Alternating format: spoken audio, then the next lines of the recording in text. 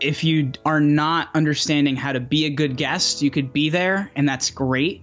But what are you going to do for your brand and spreading your message if you're not able to be on that show and truly be there and truly understand what you're going to teach people, how you're going to help them? And that's really one of the things that as a podcast host myself, I've really focused on is this whole idea of what are you going to teach them? What are they going to learn? And I think that is where your focus needs to be. And the big reason I say that is because so many people think about, I need X number of leads from this interview. I need this many sales from that interview. And if you have that first in mind, it feels that way.